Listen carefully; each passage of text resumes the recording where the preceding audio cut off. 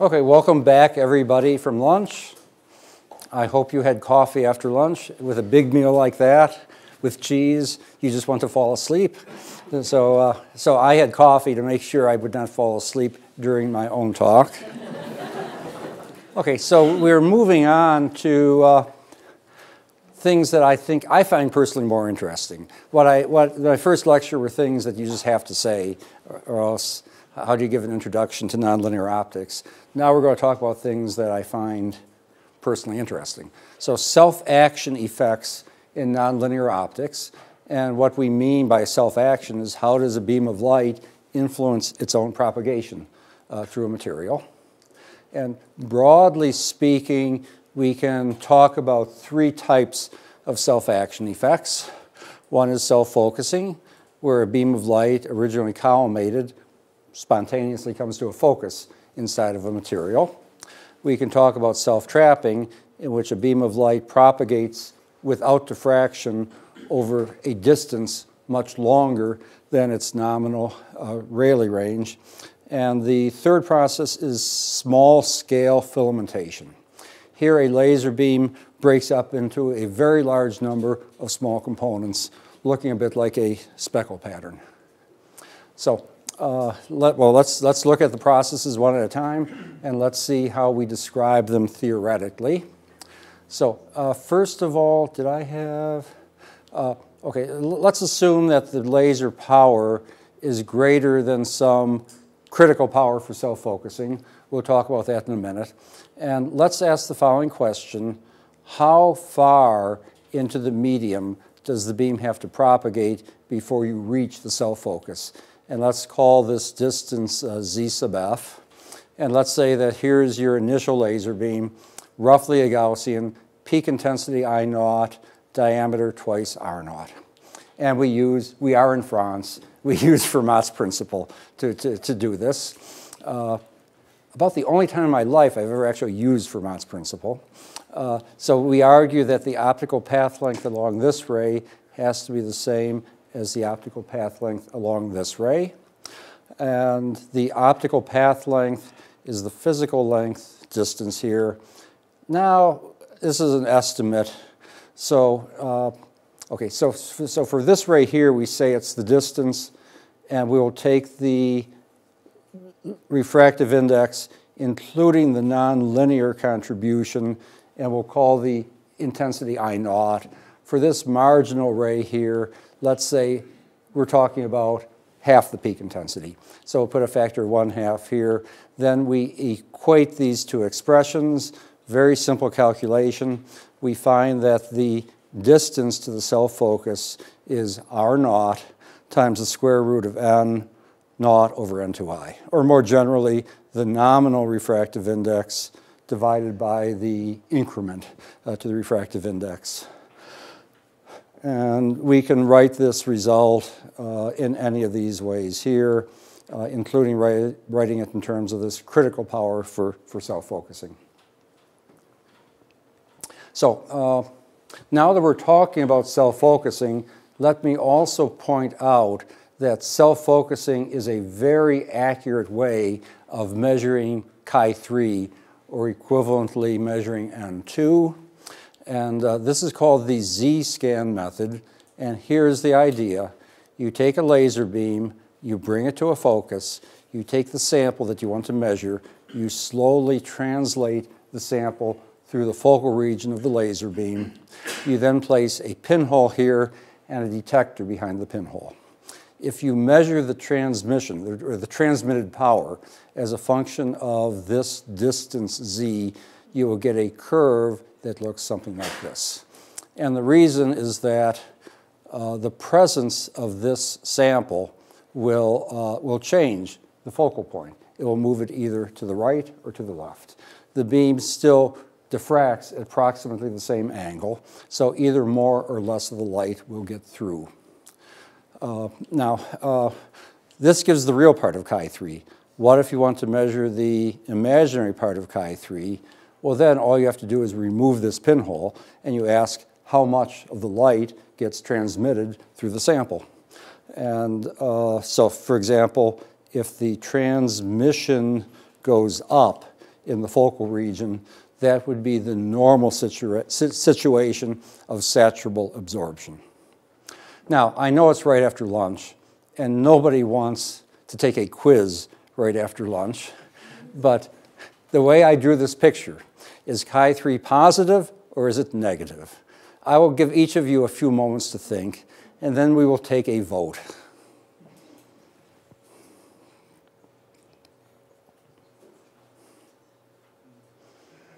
Of course, the Ottawa students have already seen this, right? I think.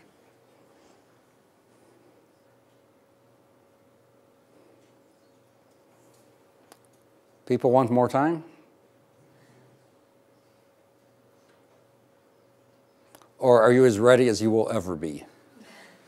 Okay, so you only get, there's two answers, chi3 positive, chi3 negative. How many people think chi3 is positive? The hands aren't up very high. How many think chi3 is negative? Okay, I think democracy says that chi3 is negative. Now let's see if the laws of physics agree with you. So let's see, if chi3 were positive, it would move the focal point to the left. If chi3 is negative, it will move the focal point to the right. That puts the focal point closer to the pinhole. So when Z is negative, as it is here, the transmission would go up. So this, as drawn, was for chi3 negative. Of course, it's because I drew it backwards the first time I drew this 10 years ago. And then I realized that this is actually good, because if I couldn't figure it out, this would be a small challenge to the people in the class. Okay, and just to let you know that this is for real, this is some actual Z-scan data from my own research group. So for carbon disulfide, I said that this was a calibration standard. So this is what we got, and this agrees with the literature value close enough. And here was a gold silica composite. Well, I said before that gold is highly nonlinear. You can disperse gold nanoparticles in silica glass, and this was the transmission that we received. And it was Sheikh Bahai and his co-workers in Central Florida who came up with this idea. Okay, now, what about self-trapping? Just to remind you, self-trapping is this process here. Now, I mean, there's lots of ways of doing this. This was the model that Professor Towns came up with himself. And here's how the argument goes. Let's say that here is the filament. So outside of the filament, the refractive index is its nominal value. Inside the filament, the refractive index has a nonlinear contribution, which we can take to be N2I. Now, in a filament of finite diameter, there will be a diffractive spreading of the beam. There will be a characteristic angular spread. And we require that every ray in this bundle undergoes total internal reflection. So as drawn, this ray of light is not trapped in the filament. But if we make delta N a little bit larger, then this ray of light would undergo total internal reflection. So you need this picture, and you need Snell's law, and that's all it takes. And what you find is that the critical power for self-focusing is given by this expression here. You can take this model and also calculate the radial profile of a self-trapped beam, and you get something that looks like this. Some people call this the Towns profile. It does not have an analytic solution. It's not a Gaussian, but it looks a whole lot like a Gaussian. Now, look at this result, and there's some interesting features of this result. First of all, it's a critical power, not a critical intensity. You say to yourself, but I thought that nonlinear optical effects depend on the intensity. Why is it that this depends on a critical power? And of course, the answer is that if the diameter gets bigger, then the intensity gets lower. But if the diameter gets bigger, the beam wasn't trying so hard to diffract. So the balance between self-focusing and diffraction depends only on the total power of the beam and not on the intensity of the beam.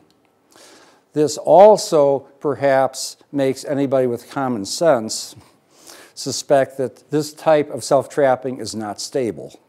Because if the power has to have exactly the right value, it tells you that if there's a small fluctuation in the power, things will go wrong.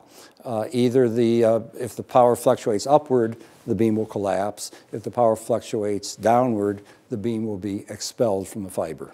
And in fact, that intuition is correct, that self-trapping in two transverse dimensions is unstable. As it turns out, self-trapping in one transverse dimension is stable. And I bet that will be pursued in talks that you hear later on this week. Okay, so here's a way of understanding that same result. Just same idea, just stated differently. Well, the word spatial soliton is equivalently used to mean a self-trapped filament of light.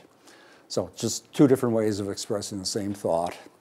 A soliton propagates with a uniform transverse dimension because of a perfect balance between diffraction and self-focusing.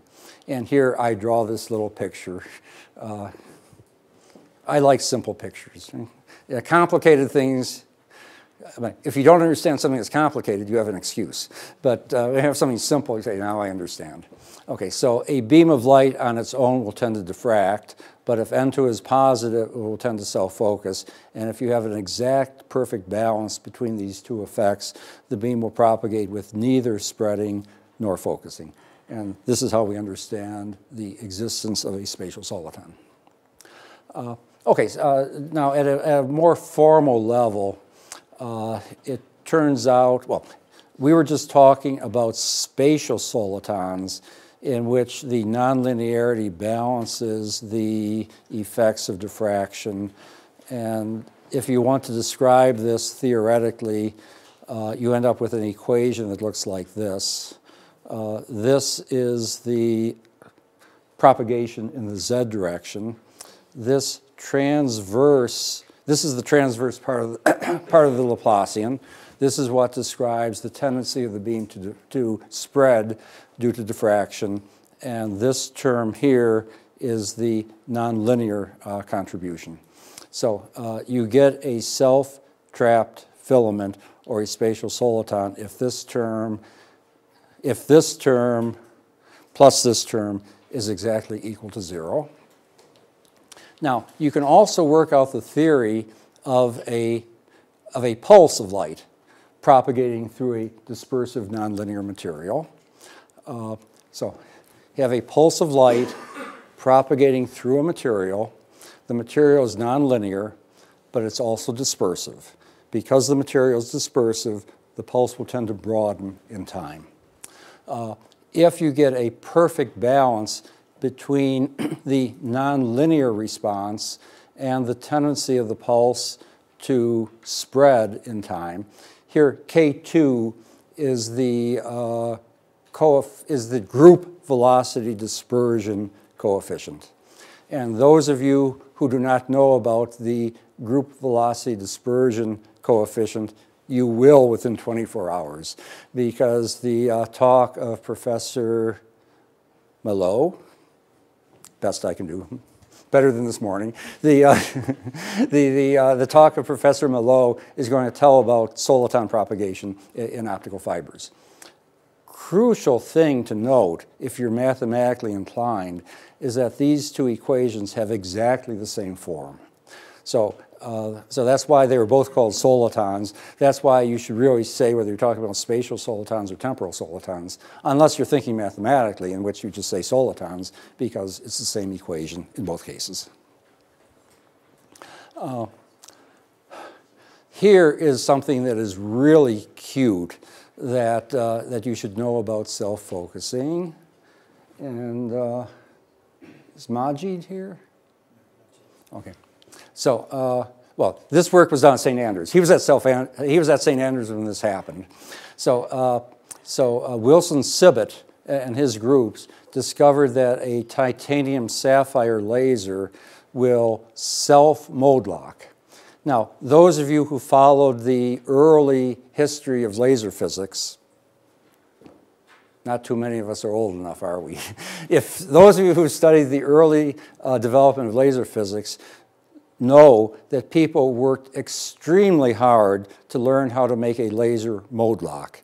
They would put saturable absorbers into the cavity, but then the laser itself decides when to fire, so then they would put some type of a modulator inside the cavity, but then that didn't provide enough modulation, so they put both a saturable absorber and a modulator inside the cavity. So people thought that making a laser mode lock was technologically very different. Wilson Sibbitt and his students were in the laboratory, and I think one of them accidentally kicked the optical table, and all of a sudden the laser started mode locking. So from then on, people, Paul Corcoran is going to tell you the whole story, so I won't ruin his story. But here's what people think is going on, is that if the laser is not mode locked, the peak intensity is going to be very small. The self-focusing will not happen very effectively. If the laser intensity is higher, then you will get a degree of self-focusing. The beam becomes smaller. Now, here we show an aperture inside the cavity. Even if you don't have a physical aperture, you will have an aperture. It could be the edge of a mirror, the edge of a lens, could be the fact that the gain medium, you have gain only where the pump laser is present. Okay, so this is really cute. It's that the self-focusing process is believed to be what causes the titanium sapphire laser to self-mode lock. Okay, and the last process that we were talking about is small-scale filamentation. And here is the conceptual understanding of what's happening. You start off with a laser wavefront that is almost a plane wave, but it's not perfect. I mean, you always have some fluctuations on the wavefront. It turns out that nature does not like perfection, or at least nature will fight you all the way. These perfections on the wavefront will tend to be amplified by a four-wave mixing process. So as the beam propagates through the material, these wavefront irregularities tend to grow at the expense of the dominant central component, and eventually the beam actually breaks up into individual components. The way we can understand this is, here is the central component of the laser beam. Here are two spatial side modes. We call K1 and K, that's supposed to be a minus, K minus 1. If you go through the theory of forward four-wave mixing, and it is in the book if you want to read through it, it turns out that these side modes will experience exponential growth. I mean, here's the solution telling you that they experience exponential growth. Here's the exponential growth rate. So lambda is sort of an eigenvalue because this has the form of an eigenvalue equation. This tells you that certain transverse wave vectors will tend to experience amplification, but there's an optimum wave vector that sees the most amplification, and this wave vector sets the transverse scale of the structure that is formed here. Now, a detailed calculation, and this is not the right moment to go through the detailed calculation, tells you that at least to order of magnitude, each one of these little filaments in this structure carries power. How much power do you think? P critical. So nature loves P critical. If you excite this with a beam with a power much greater than P critical, it will break up into N filaments so that each one of these filaments carries n critical worth of power. Having said that, here's some results from my group 13 years ago, which we found quite astounding. You know, filamentation usually produces a random pattern that looks like this. One day, my students walked into the laboratory and looked at the wall, and they found that depending on how they tuned the laser, they would either get a honeycomb structure or this periodic roll pattern. So within the field of nonlinear dynamics, there's always been an intrigue over spontaneous pattern formation. And this is an example of spontaneous pattern formation. I find it still quite remarkable. There are some nonlinear systems that inherently drive themselves to chaotic behavior. There are other nonlinear systems that will tend to evolve into this very stable type of behavior. And the honest truth is I don't know when one happens and when the other happens. And I don't think there's a broad understanding of these two very different limits of nonlinear dynamics. And this is an experiment we did in my group just a few years ago.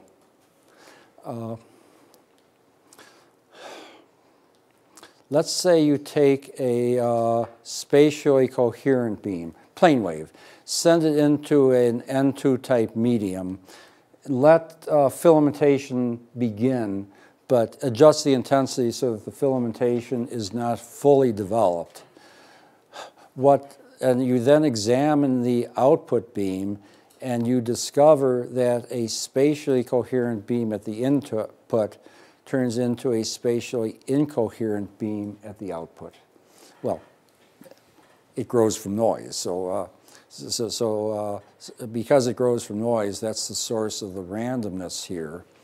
But we think that this could be very important for some applications. Oftentimes, you want to use laser light because it's intense, but you don't want it to form speckles. So if you can find something that has the intensity of laser light, but does not have the coherence of laser light, you don't have to worry about speckles forming. And this is a mechanism that can perhaps do that. Okay, next topic, local field effects in nonlinear optics. And when I say local field effects, I mean this in the sense of the Lorentz law. You've heard of that? Or the Clausius-Massati relation? You've heard of that? Okay, it's the same thing. Chemists call it Clausius-Massati, and physicists tend to call it Lorentz, but with a lot of crosstalk between the two disciplines. Okay, so let's first of all just remind ourselves of the Lorentz law. We're not going to do a derivation of it here, but Lorentz asked himself the following question. Let's say that you have a material, and let's say you have a laser that produces an electric field E. Of course, there will be, let's start off with just linear optics. There will be a linear polarization induced in the material. And now, let's say you take you just at random choose one atom inside this material, and you ask, what is the field that this atom experiences? Is it E? Well, Lorentz says, no, it's not E, because inside the material, the electric field is the sum of the applied field plus the reaction of every atom in the material. But you have to exclude its own reaction to find the, well, let's call it the local field. He says the local field is the field that a particular atom would experience. Lorentz says that it is not E, but it's E plus 4/3 pi times P. So it's as if nature can't decide whether it's the E field or the D field, so nature chooses something in between. and that's the one that, that a typical atom inside the material will experience. So this is called the Lorentz local field. So okay. Based on this assumption, one can derive the fact that the linear susceptibility is not just n times alpha. Here, alpha is the polarizability per atom, n is the number density of atoms. Your first thought would be that chi1 is just n times alpha, but there's actually this correction term that comes out from application of Lorentz's thinking. Now, this is quite remarkable, because if 4 pi over 3 times n alpha is equal to 1, then 1 minus 1 is 0. And this says that chi1 is infinite. And you say, is that physical or is it not? Well, it depends on how you think about it, but there are materials that can possess a permanent electric dipole moment, and for these materials, this quantity does, the denominator here does vanish. So in that sense, there's an infinite response, meaning that you develop a polarization even though you did not apply an electric field to the material. So that's one remarkable thought here. Also, the Lorentz-Lorenz law can be just rewritten in this form here, just knowing the relationship between chi and the dielectric constant. Epsilon is 1 plus 4 pi chi. You can rewrite this expression in this form here. Again, telling you that the dielectric constant is not just given by n times alpha, but contains this correction term. Now, you look at this and you say to yourself, chi1 is always going to be a little bit bigger than n times alpha. The correction term makes the physical effect bigger, not smaller than it would have been without putting this correction term in. How do we understand this? Well, this expression relating, this expression for E local, depending on E and P, where P is chi1 times E, can be rewritten in the following form here, that the local field is the macroscopic electric field times a correction factor, which is called the local field factor, and this is epsilon plus 2 over 3.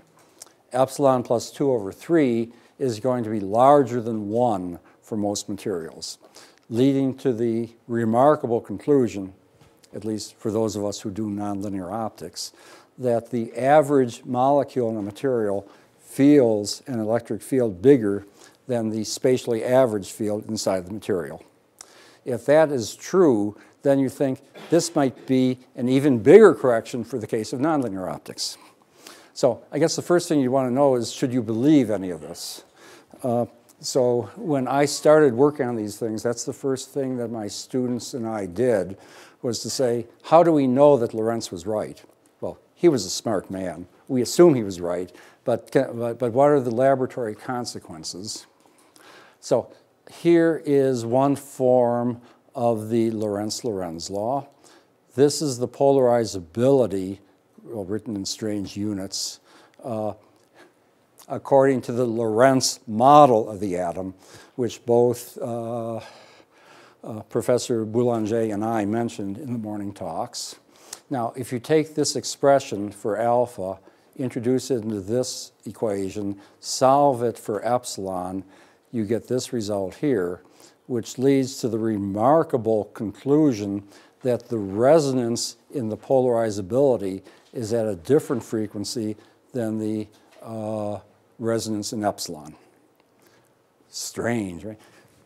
We can think of this as a microscopic quantity. We can think of this as a macroscopic quantity, but the resonance frequency of the single atom is different from the resonance frequency of a macroscopic collection of such atoms. And this quantity here is called the Lorentz redshift. So my students and I went out to try to measure it. And what we did is we took a potassium vapor. With a potassium vapor, the number density of atoms grows exponentially with the temperature. So by taking this vapor cell and doing a measurement as a function of temperature, you can see how the reflection, this is the reflection from the interface between a sapphire window and the potassium vapor, how that depends on the number density. And here's the experiment, here is theory. Not enough time to go through all the details, but note that there is a redshift, that as you gradually increase the number density of atoms inside this cell, the resonance, well, in epsilon, which then leads to a shift in the spectrum of the reflectivity, according to the Fresnel reflection coefficient, also shifts to the red. Okay, so in 1991, my students and I said, yep, we've at least seen one experimental piece of experimental evidence that the Lorentz-Lorenz law is correct. So then what are the implications of this for nonlinear optics? And well, Bloomberg, again, had this all right back in 1962 in the paper with Armstrong.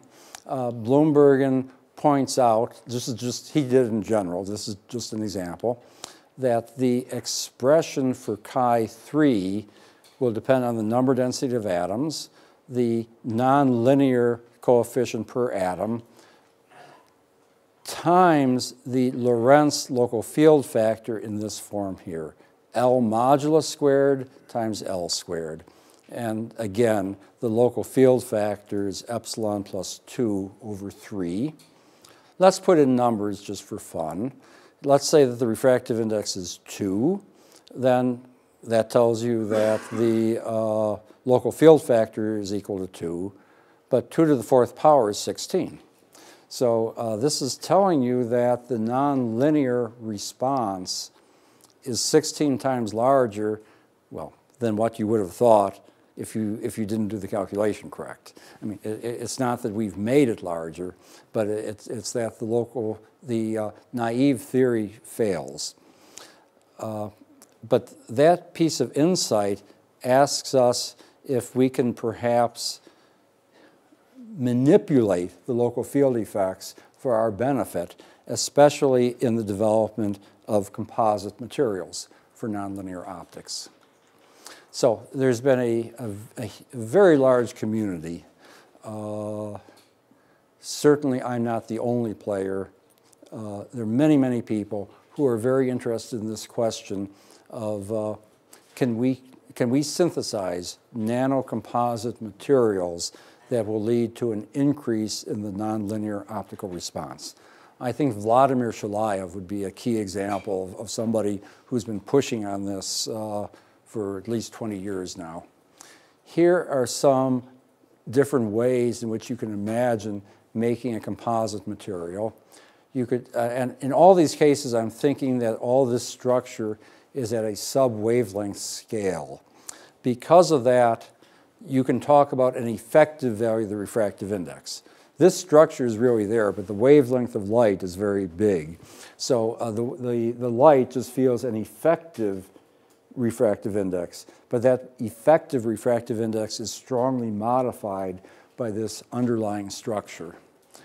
So in the Maxwell-Garnett model, we think of nanoparticles embedded in a host. In the Brueggemann model, we think of maybe a porous structure with the pores filled by a different material. These nanoparticles could be arranged in a fractal manner, or you could just imagine situations in which you have layered geometries. Now, the conclusion, which I'll get to in a minute, is that in each one of these cases, one can find situations in which the volume average chi3 is larger than the chi3 of any of the constituent materials. Of course, in linear optics, that would be impossible. But the whole point is that this is not linear optics. And in a nonlinear situation, you can actually find situations in which the volume average chi3 is bigger than any one of the starting chi3s. You ask, how could that even be possible? Well, in a composite material, the electric field is not uniformly distributed. Just because it is non-uniform, the electric field, because the divergence of D is equal to 0, the electric field is not going to be the same here as it is here. And if you arrange things correctly, perhaps the electric field is larger than the spatial average in the more nonlinear constituent, smaller than average in the less nonlinear constituent, but being nonlinear, you win big by doing things that way. Okay, actually all of this can be understood in terms of the theory that we've developed for local field effects. So this is one way of writing the expression, that the effective chi3 is the chi3 of the nonlinear constituent, the fraction of the material made up of that nonlinear constituent, and times this factor L squared times L modulus squared. Now, it turns out that this is as best I know, a universal result. It's simply that in different situations, you have a different expression for the local field factor. I already said that for a homogeneous material, it's epsilon plus 2 over 3. For the Maxwell-Garnett model, where you have particles of dielectric constant epsilon m embedded in a host of dielectric constant epsilon h, the local field factor is this. And for layer geometry, depending on whether the field is polarized this way or this way, you get one of these two results. Okay, so we did some of these measurements to test this out. And the first one we did was alternating layers of titanium dioxide and a conjugated polymer. From this picture here, you can just see what's going on. If you come in at normal incidence, there will be no enhancement of electric field. But if you come in at oblique incidence, there will be a component of the electric field perpendicular to the plane of the layers. And since D perpendicular to the plane of the layers is constant as you move from one layer to the next, that means that epsilon times E is continuous. And that means that the field is stronger in the field with the lower value of the dielectric constant. So in this first experiment here, we found a 35% enhancement in chi3. But then a few years later, we found a different system in which there was just a better, in which the materials perform better. We found in materials in which the dielectric contrast, the ratio of epsilon in one material to the other was larger, and we got a factor of 3 enhancement. So, okay, so local field effects, it can be very interesting and very useful in determining the size of nonlinear optical effects. Now let's get back to this issue that I raised toward the end of the morning lecture, in which I said that metals have very strong nonlinearity, but that metals are not transmitting. So what can we do about that? So let me talk you through the logic of this. Metals have a very large nonlinearity but low transmission. But they have low transmission because the metals are highly reflecting, not because they're absorbing. A crucial point. If you turn light into heat, nonlinear optics is over with. If the light reflects, then you still have the light, and you can put another mirror and send it back into the material. So here's what we did. We compared two different situations, actually in copper with this case.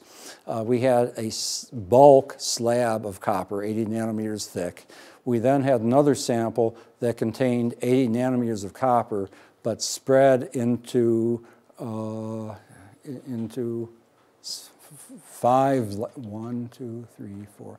5 layers, each 16 nanometers thick. Here you get a here you get almost no transmission. But here, at the right wavelength, you tune the wavelength here, this becomes a resonator, resonant transmitter, lossy, but still a resonant transmitter. And you get overall 10% transmission, and you get a reasonably large electric field strength at the metal layers. So we call this accessing the optical nonlinearity of metals, because we sort of tricked the light into tunneling through the metal, even though in the bulk it would not be able to go through the metal. And then in the experiment we found we found that we got a nonlinear optical response that was 12 times larger for the metal dielectric photonic crystal than we did for the case of the bulk copper. Okay, so that's just one trick you can use to force the light to interact with the metal, even though metals in bulk are not highly transmitting.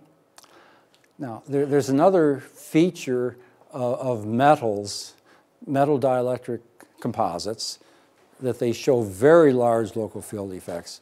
Maybe the emphasis here is on very.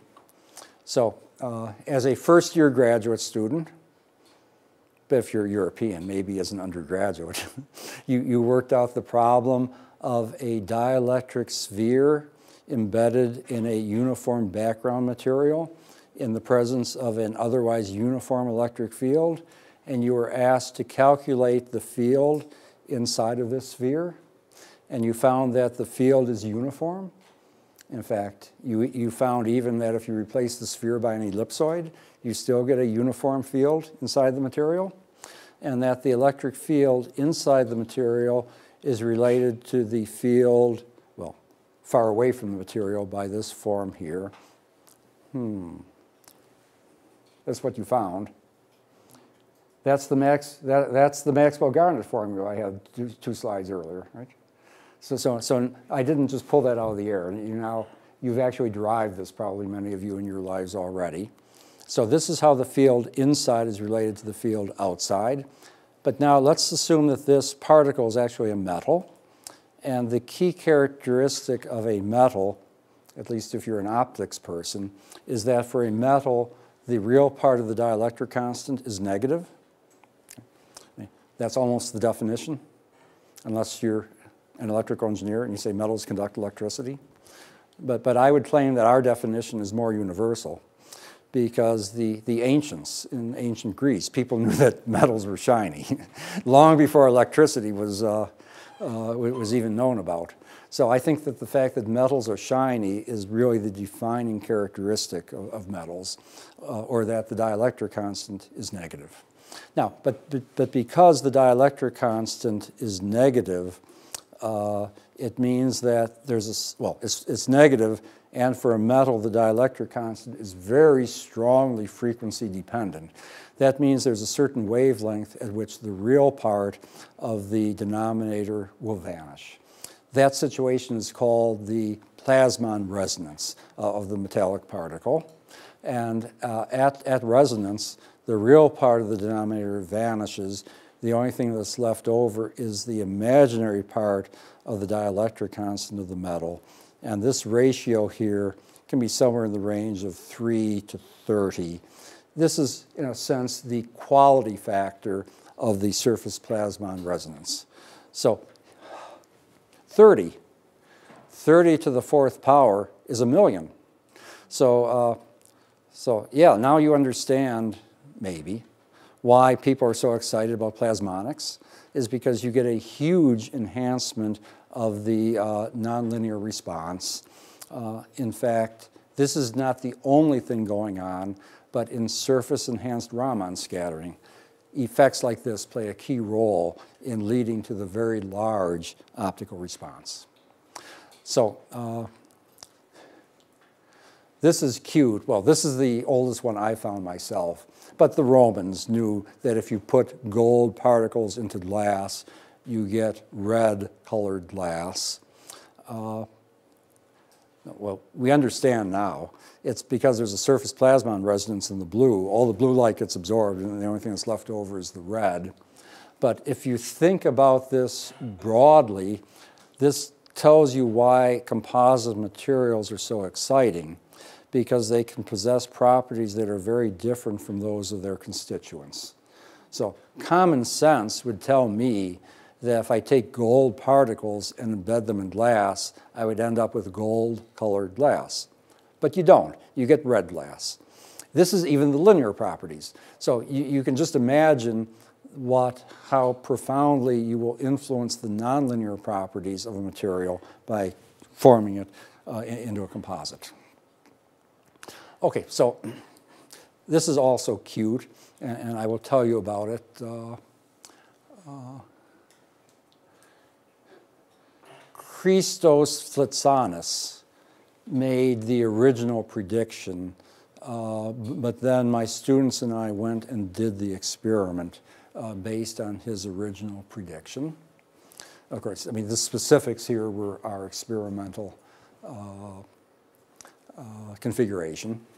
So let's imagine putting gold nanoparticles in a liquid dye solution, and we choose components, the gold nanoparticles and the liquid dye solution, so that both constituents are reverse saturable absorbers, meaning that the imaginary part of chi3 is positive. This is just a sign convention.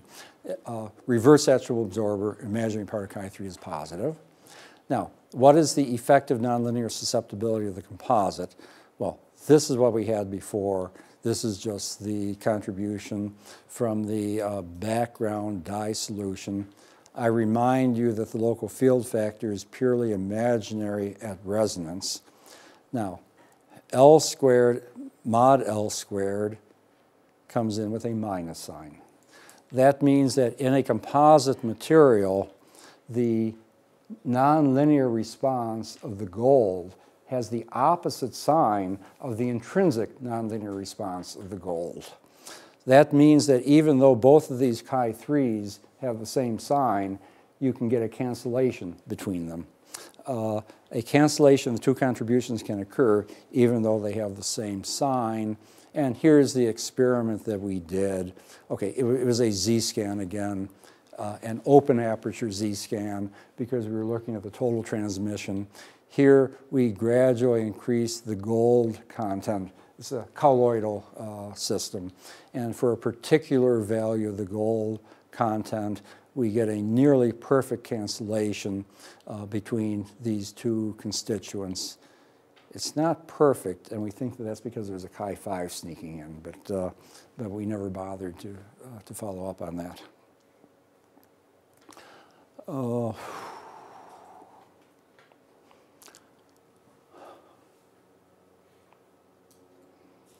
You ask yourself, how in the world do I explain something this complicated when I barely understand it?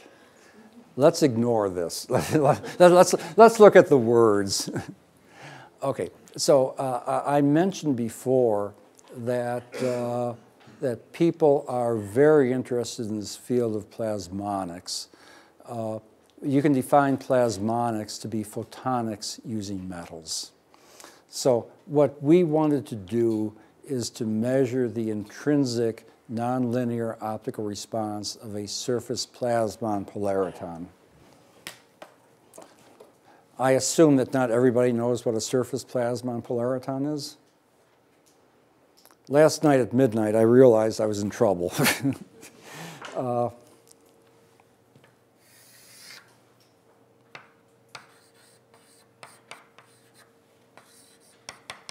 Here's an interface between metal and air. Try to solve Maxwell's equations for the interface between a metal and air. You will find that there is a solution.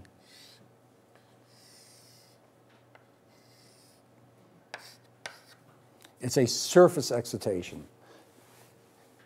This propagates along the surface of the metal, and what I drew here was supposed to be a plot of the electric field amplitude as a function of this transverse coordinate that I will call x. So this is a surface plasmon polariton. And so the question is, how nonlinear is a surface plasmon polariton? A nonlinear response would be very useful for applications. Recall that metals are highly nonlinear. N2 is about 1,000,000 times larger than that of silica. Also, the light is confined to a region much smaller than a wavelength. Okay, you solve Maxwell's equations, you find this remarkable conclusion. I mean, in an optical fiber, the light is confined, but the core of the fiber is many, many optical wavelengths, like 10 wavelengths in diameter. Here, the light is confined to a region smaller than an optical wavelength. Because of that, for a fixed amount of power, you get an extremely large field amplitude. So you might very well hope that you will get a very, very large nonlinear response in a surface plasmon polariton. But there's a problem. Surface plasmon polaritons tend to be highly lossy. So to do such an experiment, what you do is here's your metal, here's your air. You fabricate a grating on the surface. You come in with a laser beam. The laser beam excites this surface plasmon that propagates along the surface and then diffracts out here. So you come in with E0, you leave with E0, e to the I phi, and you ask, how big is the nonlinear phase shift that the light experienced while it was in this altered existence of a surface plasmon? Of course, you would like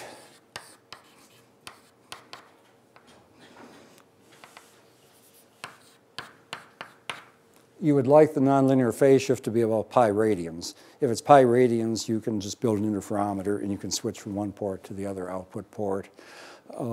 So we did this experiment, and here we've measured the Kretschmann angle.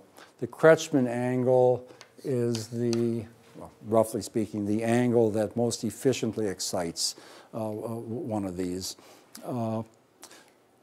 We measured an intensity dependence to the Kretschmann angle, meaning that we did directly measure the change in refractive index associated with the surface plasmon polariton. From this, we were able to back out a very accurate measure of the nonlinear coefficient, the chi3 of gold.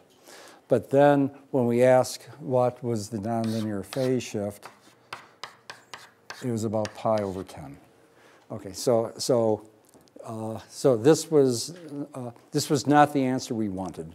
We were hoping to find that surface plasmon polaritons would be a good medium to study nonlinear optics. We were off by a factor of 10. We want to redo this experiment at a longer wavelength. At longer wavelengths, light is less, metals are less absorbing at longer wavelengths. Okay, something else. Another way of doing nonlinear optics using structured materials.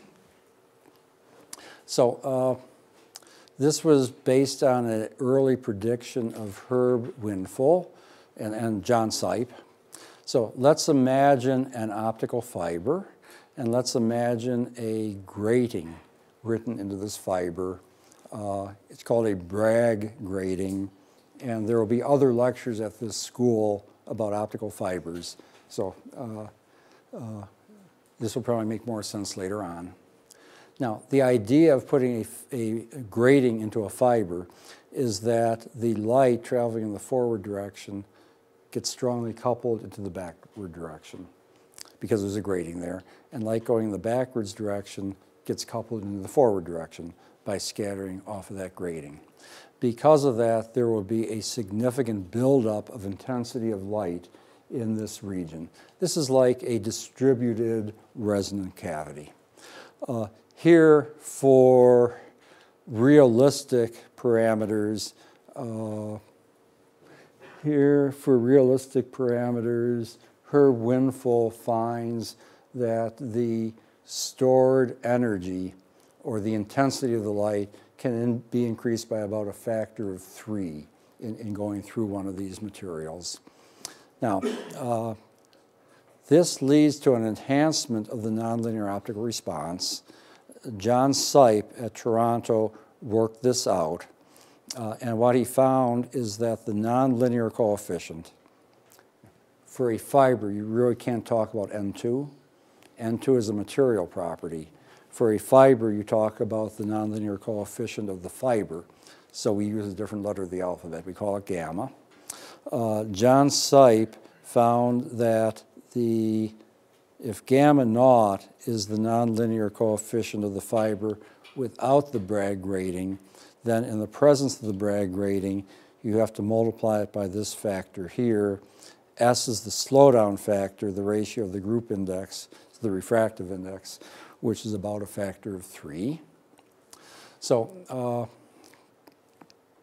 this is some work that we did, motivated in part by some work that was done at Stanford University.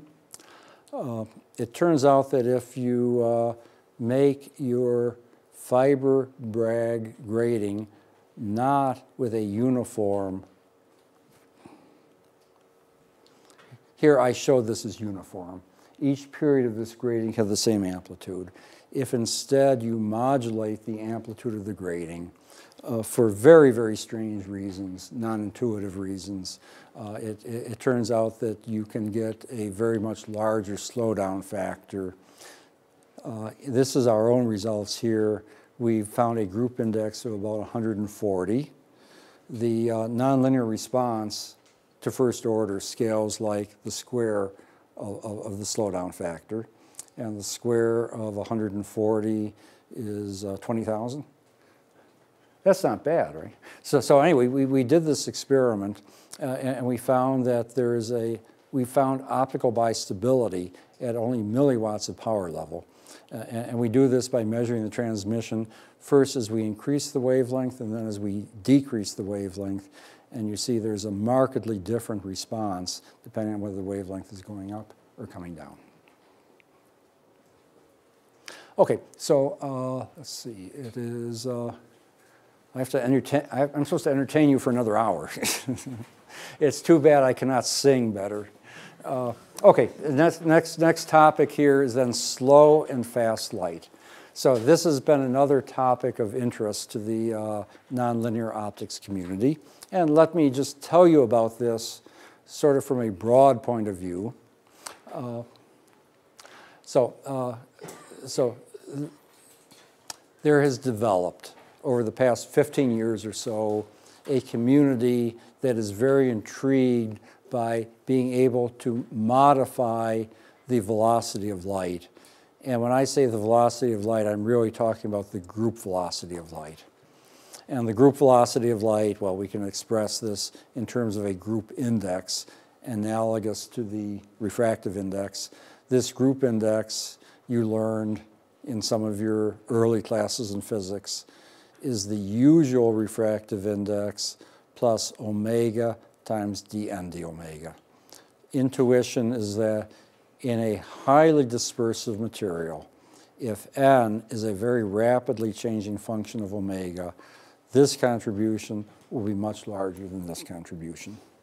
In fact, the effects can be very dramatic. You can easily slow down the velocity of light by as much as a factor of 1,000,000. Well, if dn d omega can be positive, why can't it be negative? That means you can have fast light, meaning that the group velocity is greater than c.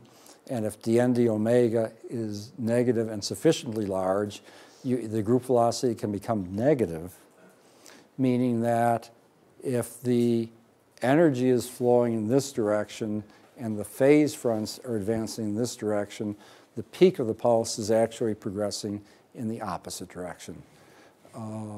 Counterintuitive, but entirely consistent with Maxwell's equations and even consistent with causality. So how do we do this? Well, there are two dominant ways of controlling the velocity of light. One I talked to you about already, and that is this structure. You induce a structure in the material, such as a Bragg grating, and then the light, instead of going straight through, the light's spending more of its time going back and forth and backward and forth. And almost from a mechanical point of view, you slow down the forward progression of the light. The other is to have a very sharp feature in the absorption profile of a material. And, well, if you have a sharp feature in the absorption profile, you will have a corresponding sharp feature in the refractive index profile, and thus a large value of dn d omega. For the next little bit, I will be talking about this, which I will call a material resonance or material slow light. So let's just make it a little more precise, what I just said to you. So let's say you have some material, you have an absorption line that looks like this. Then either by relying on the Lorentz model of the atom or by relying on the Kramers-Kronig relations, you find that an absorption feature that looks like this will always be associated with a refractive index variation that looks like this. Now, the prescription for calculating the group index is you take n plus omega dn d omega. Usually this second term dominates, so all you do is take the derivative of this expression and you get something that looks like this. The prediction then is that you get fast light at line center, you get slow light in the wings of the line. Now, what if you have a gain resonance instead of an absorption resonance? Well, then, again, by Kramers-Kronig relations, this curve just flips top to bottom. So here you had dn d omega negative. Here you have a strong dn d omega positive. So here you get slow light on line center and fast light in the wings of the line. So just by applying these tricks over and over again, you can get any situation you want: fast light, slow light, backwards light, etc. Now, the paper that probably started this whole thing off was a paper of Lena Howe and Steve Harris and Lena's students at Harvard. This paper was 1999. They showed that they could slow down the velocity of light to 17 meters per second. And they point out that 17 meters per second is a human velocity. A good athlete can pedal a bicycle at that speed.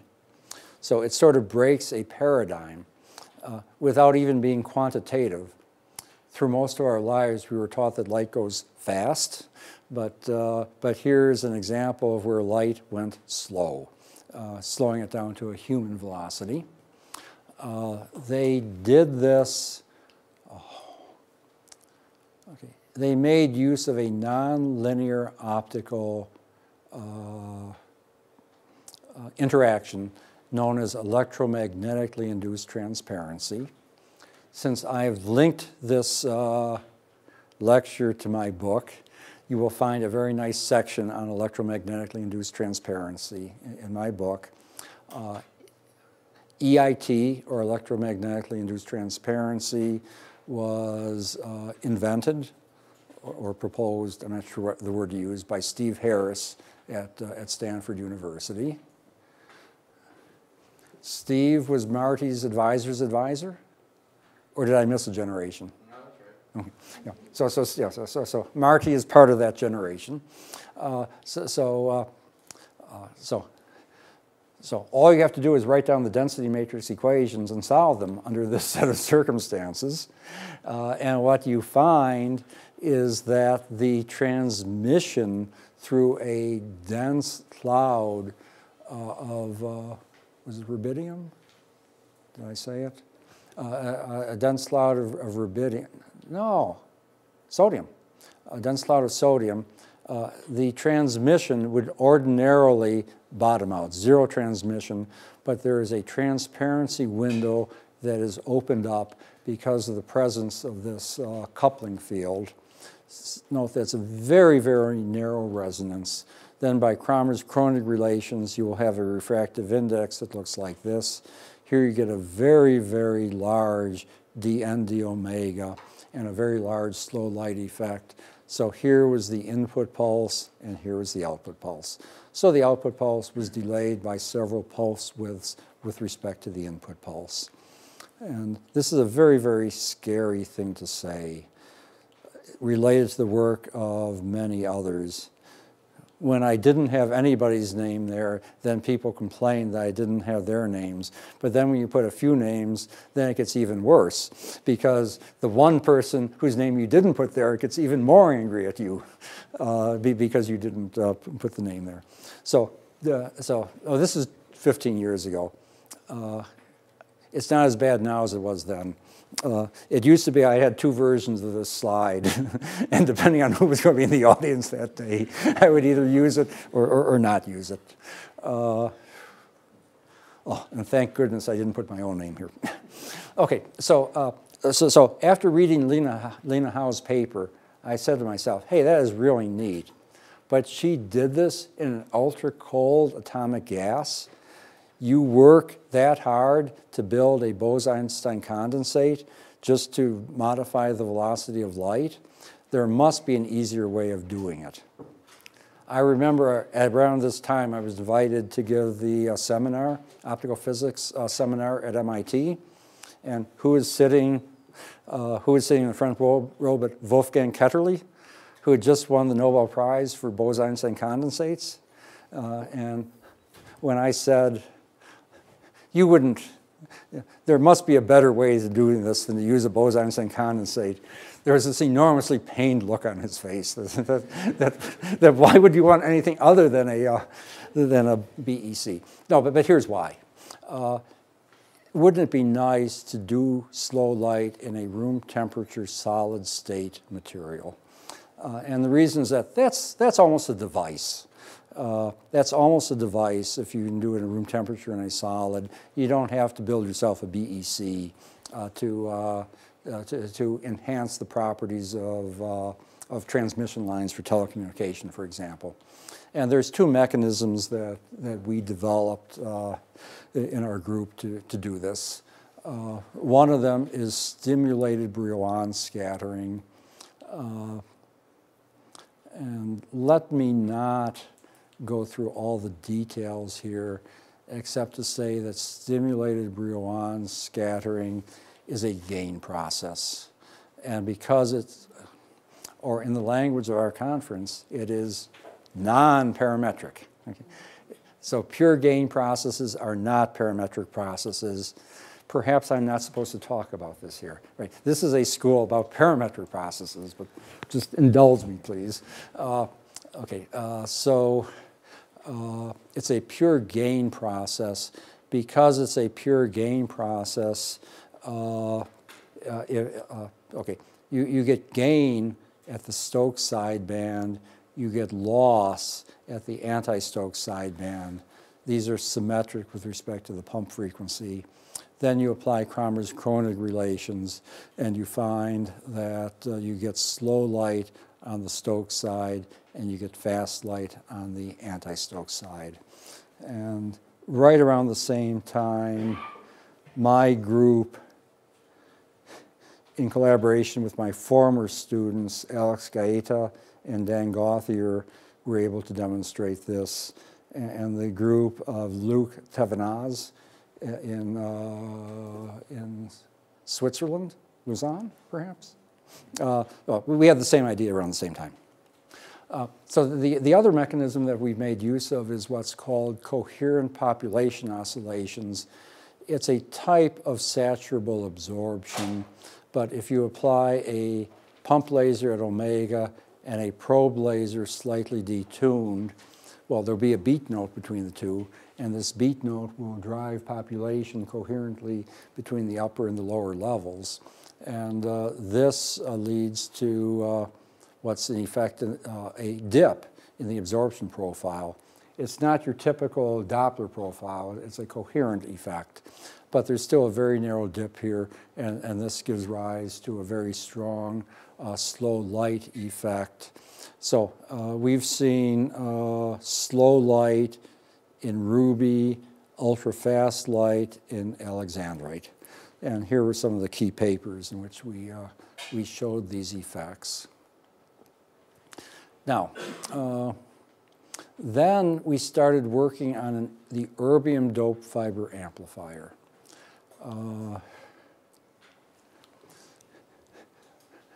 We think that God must love telecom because erbium, the erbium ion, has a gain feature at exactly 1550 nanometers. And 1550 nanometers is the preferred wavelength for doing telecommunication through an optical fiber. 1550 is the minimum loss wavelength for an optical fiber. So I mean, you have optical loss falling off as you move to the infrared. You have the infrared loss. You have the long wavelength tails of the optical absorption, and you have the short wavelength tails of the infrared absorption. Actually, it's a multi-phonon process. But at 1550 nanometers is where optical fibers have the lowest loss. Erbium has a strong gain line. So highly schematically, this is the energy level diagram of a erbium-doped fiber amplifier. You pump it at some convenient wavelength. 980 is a convenient wavelength. It's easy to get a diode laser that works there. You excite population to this level, and then you can produce gain at 1550 nanometers. On the other hand, if you don't pump it, then the population remains in the ground state, and then you have loss at this wavelength. And in both cases, it's saturable loss or saturable gain. So it gives us the opportunity to get either slow light or fast light, and we control the group velocity of light simply by controlling the intensity of this pump laser. So here are some of the experiments that we did. Here, with a sinusoidal modulation of our 1550 signal, you see we can advance or retard a waveform. Here with individual pulses, we can, well, what was it here? With individual pulses, we can advance or retard a waveform. This shows the fractional advancement for this case here as a function of modulation frequency as we gradually increase the power of the 980 nanometer pump laser. But the point is that in this one system, we can get either slow light or we can get fast light. So it's a playground. It's a playground that allows you to test various ideas with slow and fast light. So the one that we were particularly interested in doing was testing this prediction of backward pulse propagation. You recall in maybe 5 slides earlier, I noted that if the n d omega was negative and sufficiently large, you could find a situation in which the group index actually became negative, meaning that the group velocity is negative and the phase velocity is positive. So, we found that that the erbium doped fiber amplifier was exactly the right system in which to do this. So the 980 nanometer is the pump. 1550 nanometer, we can either put a sinusoidal modulation or carve out pulses. So we send this waveform through the erbium doped fiber and measure what comes out here. Okay, this spike here is just a timing pulse, but here's one specific example where the input pulse looks like this, the output pulse looks like this. So note that the output pulse is advanced. It comes out earlier. It comes out earlier than the output pulse. This might also tell you why we're not violating causality here. I mean, it's not that the output pulse comes entirely before the input pulse. It's just that the peak of the pulse is advanced by a fairly large amount. Now, let's go back to the wave equation. Let's put in a negative value of the group index, and let's ask what happens if you send a pulse of light into such a material. I'm not asking you to believe me. I'm asking you to believe MATLAB. Just do it. Just do it. Just take the wave equation. This is the linear wave equation, the reduced wave equation, the one we know and love, and just put in a region with a negative value of the group index and send in a pulse, and you find to your amazement that as the pulse is approaching this material, spontaneously a pulse will be generated here. It will break into two parts. This part leaves before this part enters. The backward going part of this double wave meets the incoming wave. They annihilate at the input face, leaving only this output pulse, and this output pulse has been advanced with respect to how long it would have taken this pulse to propagate through free space. So we did the experiment, and here's the experiment. Here are the results, and perhaps it's not as dramatic as this. I'll tell you why in a minute. But here's the pulse entering the material. So here's the material. Here's the pulse entering the material. Here's the output pulse forming. Here it's starting to split into two. Here it is well split into two. Here's the output pulse leaving before the input pulse enters. The two pulses meet together here, and they annihilate here. They begin to annihilate here, leaving only the output pulse. Okay, so a strange result. What do I have next here? Well, we've come back for a second, but I mean, everybody's first thought, including my own, is, doesn't this violate causality? And the answer is, well, no, it doesn't. First of all, the group, well, first, does it violate causality? No. The group velocity is the velocity at which the peak of the pulse moves. It is not the information velocity. So when we're talking about causality, we say, could one thing influence something else? And that would be you'd need a negative information velocity in order to get rich at the stock market, or whatever else you would do if you could violate causality. This work on negative propagation has sort of led to an enhanced understanding of what we mean by information. It's believed that information is carried by points of non-analyticity of a waveform. And let me try to explain that point. At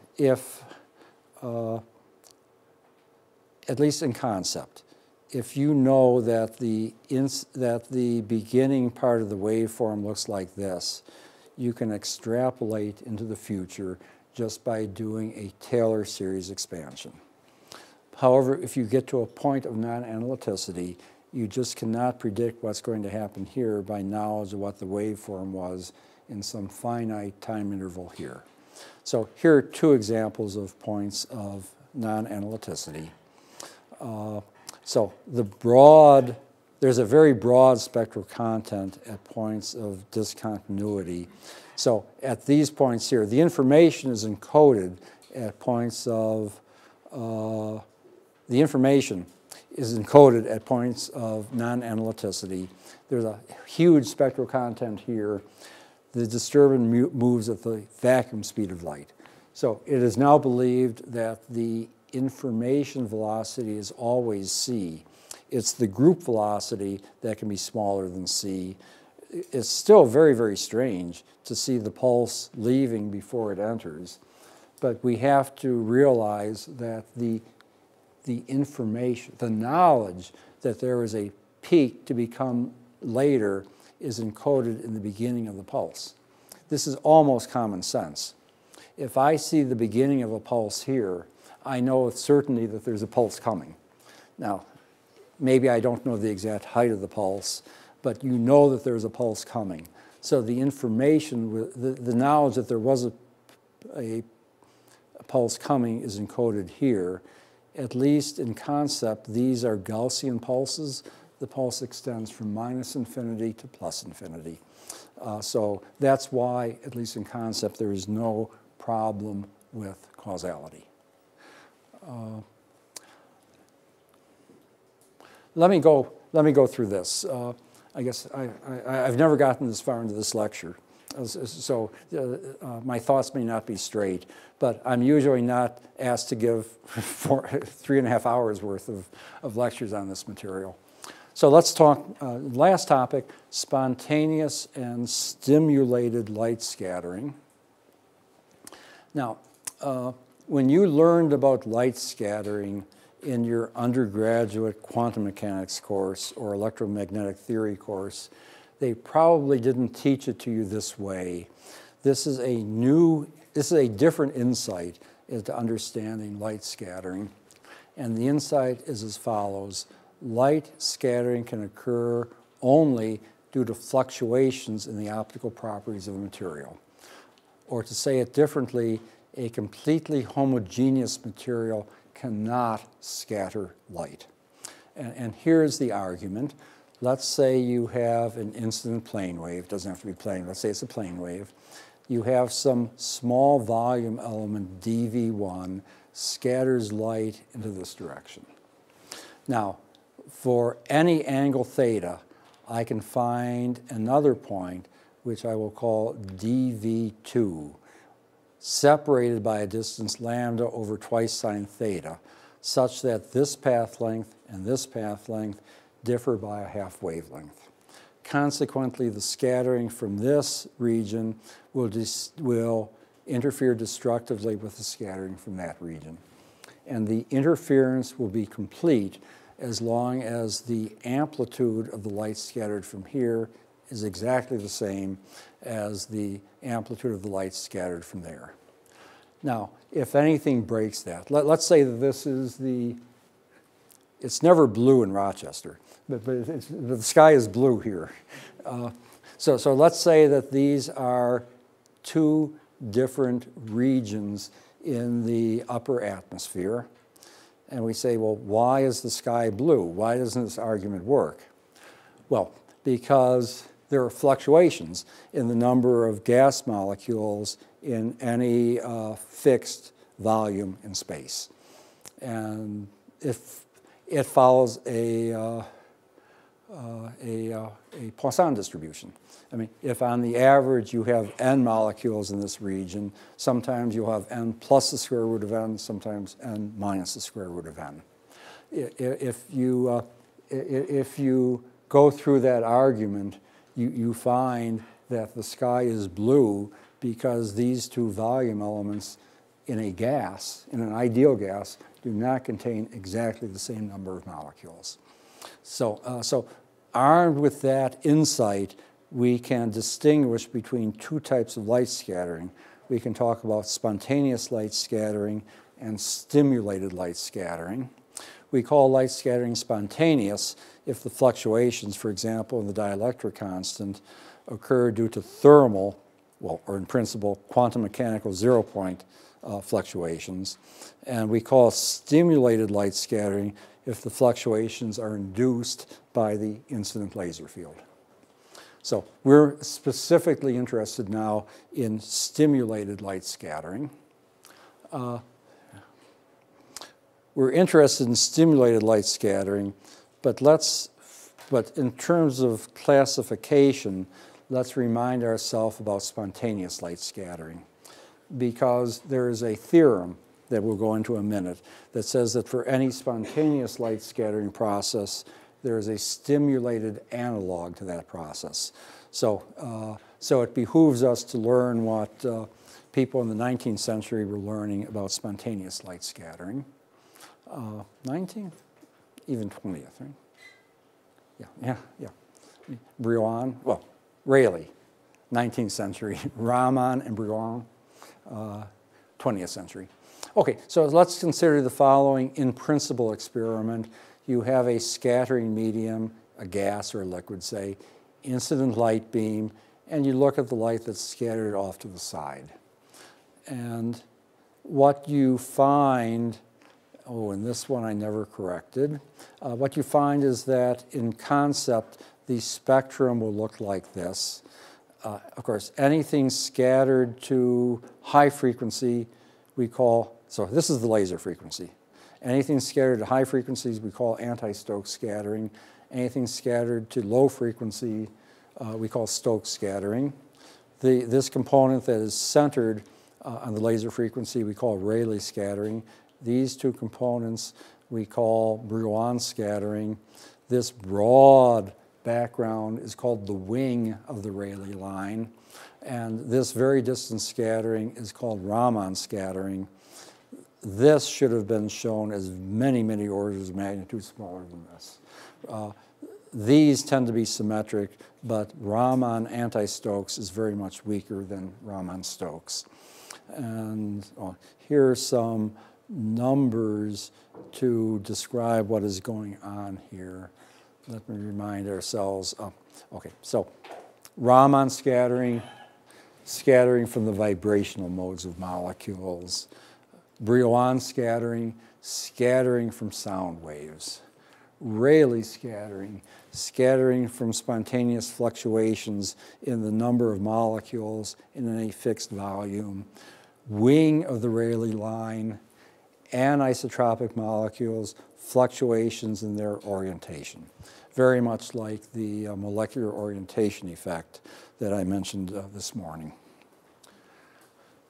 Now, Bob Hellworth in 1963 pointed out that there is always a relation between spontaneous and stimulated light scattering. And maybe let's not go through the argument right here. But what he says is that if G, for stimulated light scattering, you have an exponential growth of the intensity of the scattered light. And G is this exponential gain coefficient.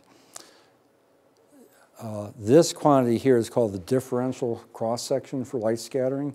So if you're doing spontaneous light scattering, you can ask, what is the cross-section for scattering light into a certain solid angle and in a given spectral interval?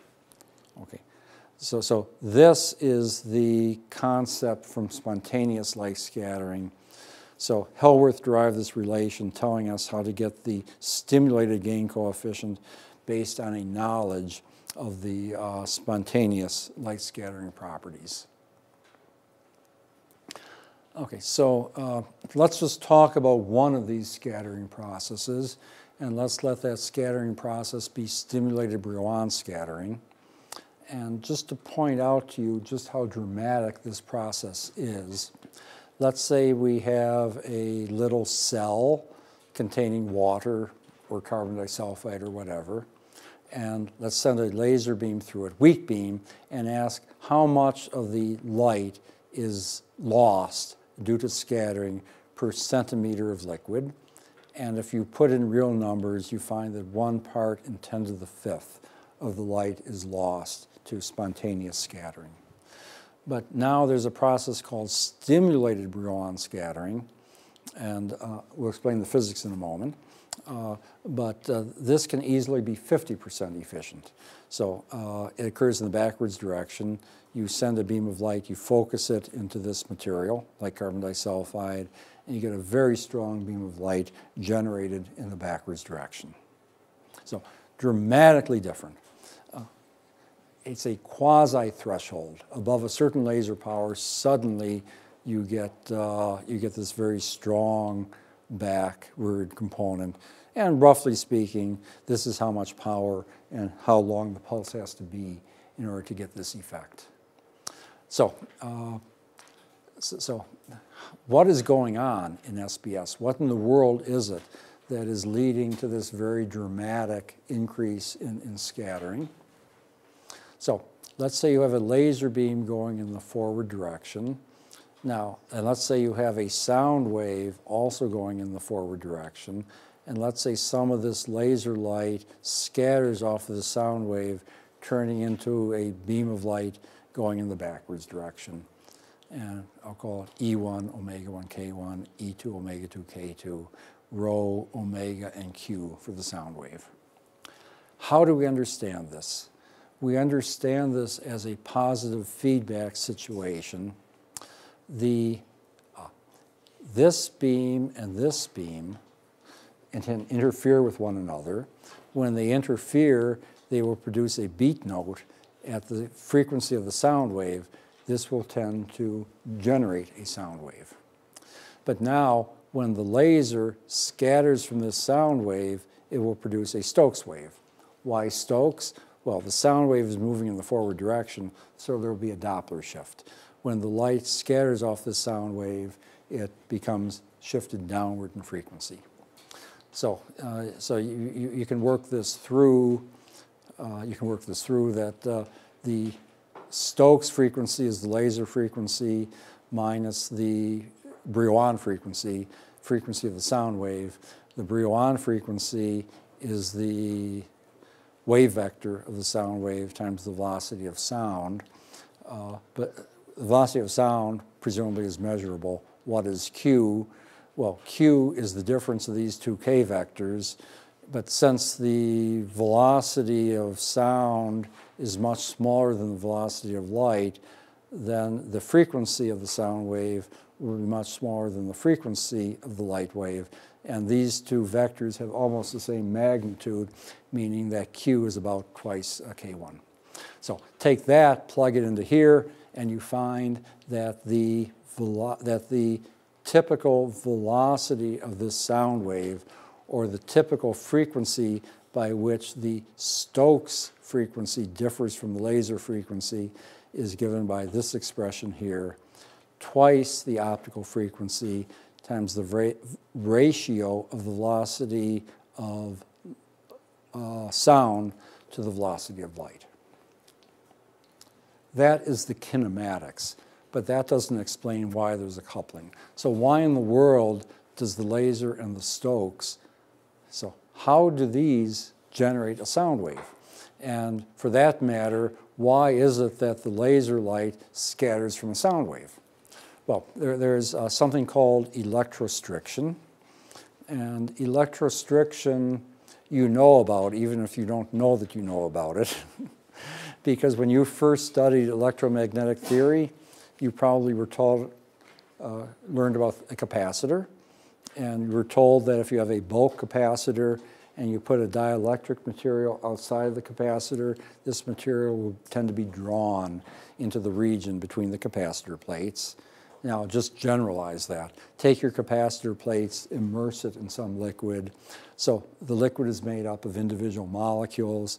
Molecules will tend to be drawn into this region between the capacitor plates. This will tend to increase both the pressure and the density of material inside the capacitor plates. Detailed consideration tells you that the pressure that the pressure difference induced by an electric field, this electric field can be a static electric field, in this case here, or it can be an optical frequency field, as shown here. This pressure changes by a coefficient that I'll call gamma times E squared over 8 pi. E is the electric field strength. This coefficient gamma is called the electrostrictive constant.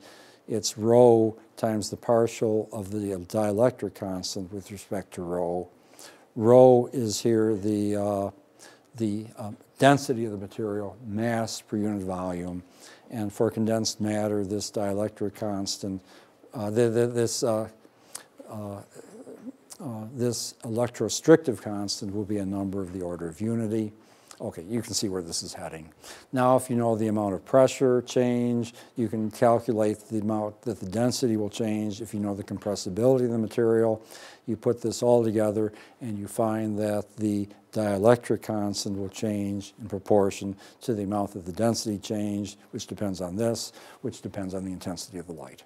Okay, so that's the nature of the coupling. The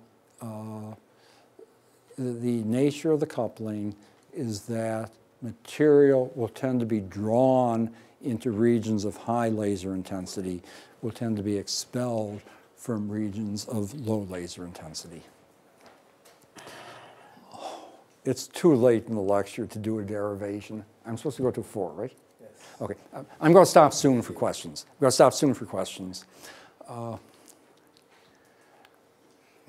We love our coupled amplitude equations, right? I solved them once for you today. Benoit had these same equations in his talk. Now, regrettably, we need in addition to the equation for the two electric fields, we need the equation for the material disturbance, the density. So in addition to the wave equation, you also need an acoustic wave equations. Okay. Oh, it's exhausting. It's exhausting even to think about it.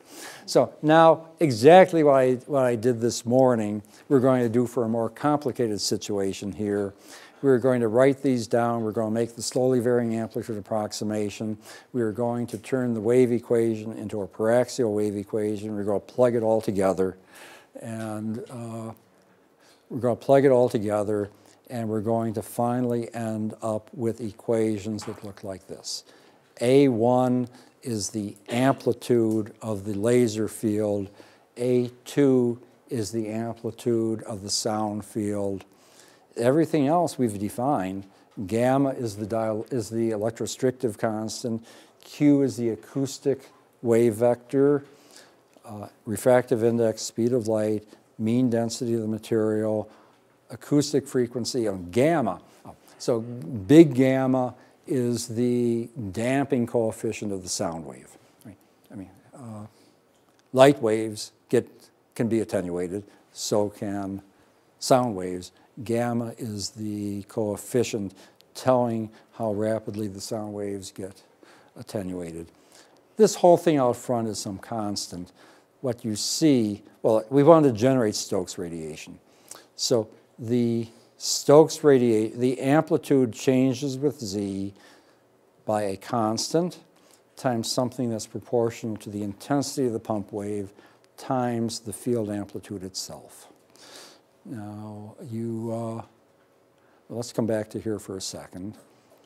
You look at this and you say to yourself, this is a non-parametric process. You can see this because it's a pure gain process. You see the phase of the pump laser drops out. It's A1 times A1 star. The phase of the laser just does not show up. So there's no concept of phase matching here because the relative phase of the various waves just does not come into this at all. So it is a pure gain process because dA dz is proportional to A. Everything else here is just a constant. So in fact, we can write these in terms of intensities then. Noting that the phase doesn't matter, why would we have coupled amplitude equations when we can have coupled intensity equations? And they take on this beautifully symmetric form. G0 is then, we can call it the stimulated Brouillon scattering gain factor. It's given by just this here.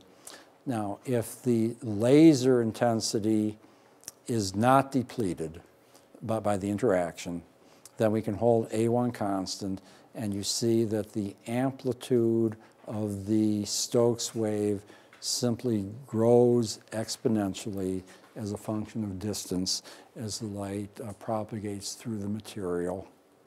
I'm going to spend 2 minutes walking you through the rest of this, but no more than 2. Well, there's something called phase conjugation, and SBS can lead to phase conjugation. Now, everything that I've told you about stimulated Brouillon scattering can be said, but with a few differences for the case of stimulated Raman scattering. In this case, we are talking about a vibrational degree of freedom instead of a sound wave. Go through the theory of this.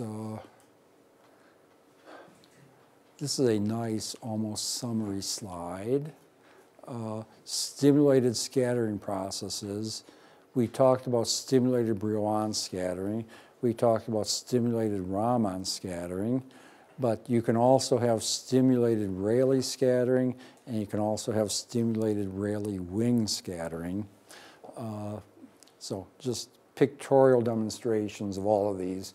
This sort of confirms what Bob Hellworth had told to us. For each scattering process, you can talk about a stimulated analog of that process. And okay, so we're getting close to the end now. So I just love this. He's like an artist. And this is a demonstration he has in his laboratory. I told you that people are so intrigued by spontaneous pattern formation and by self-assembly.